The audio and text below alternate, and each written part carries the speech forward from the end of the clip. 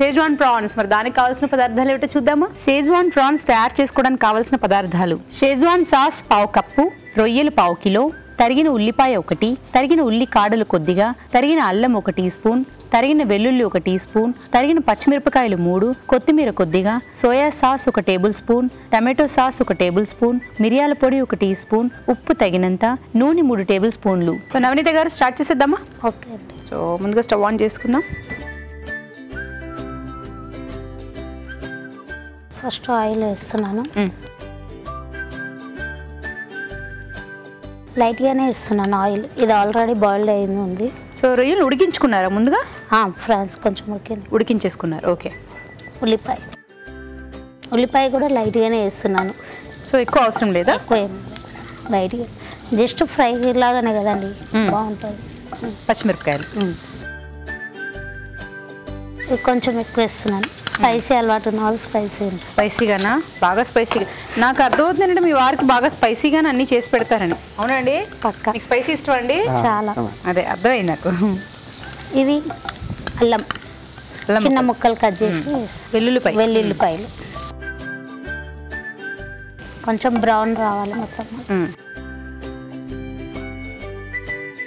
ఇవి వేస్తున్నాం, ఫ్రాన్స్ వేస్తున్నాం. కొంచెం బ్రౌన్ ఇంకా రావాలి, ఇంకొంచెం రావాలా? ఓకే, వేగనిద్దాం. సో మీ వారు ఎప్పుడు కోపంగా ఉంటారా? ఎప్పుడు నవ్వుతూ ఉంటారా?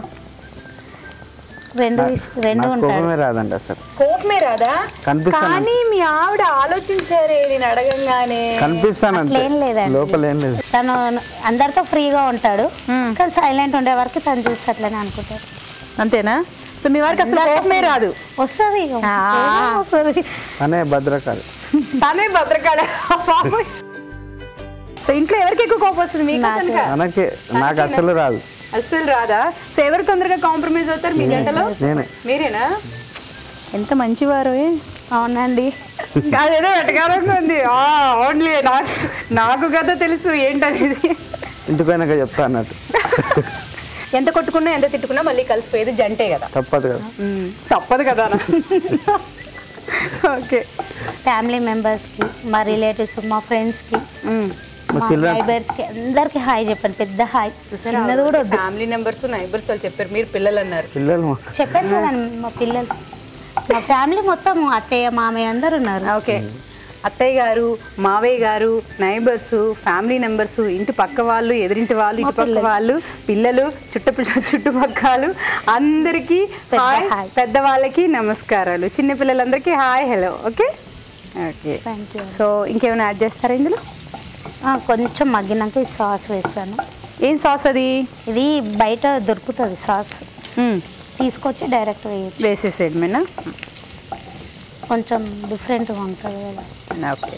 తినేటప్పుడు స్పైసీగా కరకరలాడుతూ ఉంటాయా? కొంచెం చపాతీలకు అట్లా బాగుంటాయి కదండి. ఇవి చపాతీలోకి బాగుంటుంది ఈ కర్రీ? వేసుకోవచ్చు, చపాతీలకు, రైస్లకు. ఓకే. సాస్ వేస్తున్నాను. షెజ్వాన్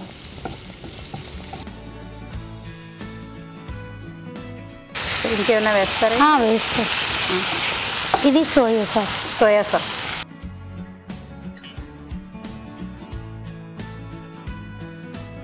తర్వాత టమాటా సాస్, కొంచెం పుల్ల తీయ ఉంటుంది.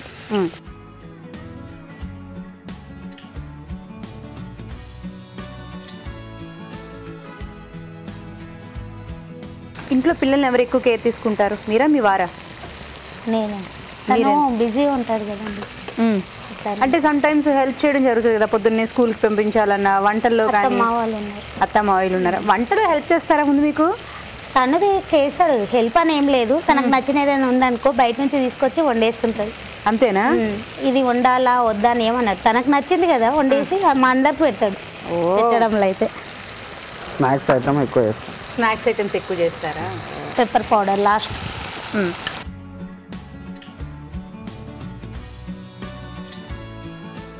ఆల్మోస్ట్ అన్నీ వేసేసినట్టే. ఇది ఉల్లిపొరక కాడలండి, కొంచెం టేస్ట్గా ఉంటాయని.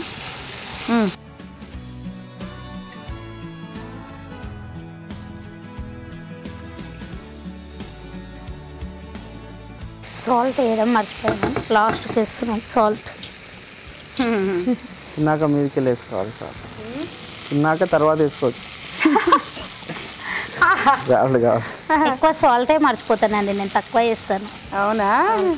ఫ్యూచర్లో బీపీ ఏమన్నా వస్తుందేమో అని అందుకని మొత్తానికి వేయడం మానేస్తున్నారా? జనరల్ గా కొద్దిగా వేస్తారు, బీపీలు అవి వస్తాయని. ఆవిడ మొత్తానికి సాల్ట్ వేయడమే మానేస్తుంది. ఇట్లే ఉండాలి ఎప్పుడు. మగ్గిపోయిందండి, ఆఫ్ చేసేద్దాం స్టవ్.